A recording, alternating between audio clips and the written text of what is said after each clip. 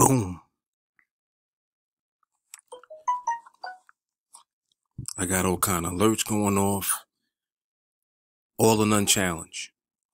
Mark Fuller. Trade number 22 in the bag. You can see we are now sitting at 1,500 roughly in the account. So we're probably about another trade or so away from the $1,600 mark. Once we crack that, we're going to scale up to 16 contracts.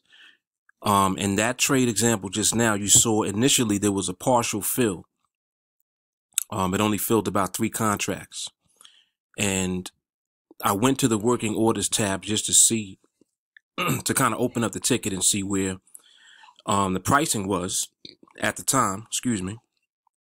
And I did see that, you know, right now the environment that we're in is exactly the environment that I wait for to trade.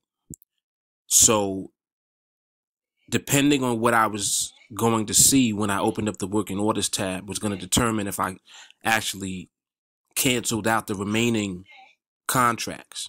But I didn't. I just left it on. When I saw what it was, the other 5 contracts got filled. So it filled for the entire 8. And then I just held on to the trade until the expiration of the option. And it ended up being a winning trade. Of course. But so that represents trade number 22 in the bag. We got more coming. We're gonna just continue pushing. We got about 8 more trades left for this challenge. Like I said, probably after the next trade, once we get right around the $1,600 mark, we're gonna scale up to 16 contracts. I might go another 1 or 2 trades at 8, and then we'll scale up to 16. And, you know, that's the name, all or none. So if you go back to I think it might have been the first video in this series, I explained what this challenge is all about and why it is called all or none. And, you know, once you understand the purpose of me doing these different challenges, it will really help you understand how you can acquire a very high level of skill when it comes to trading, but only because your interpretation of the market and its environment and its behavior and the nuances and the intricacies of how it moves, you know, you're very familiar and acclimated with that. That is going to be the reason why you are successful when you trade.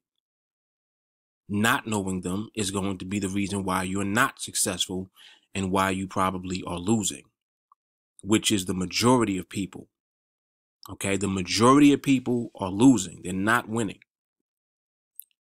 We are winning.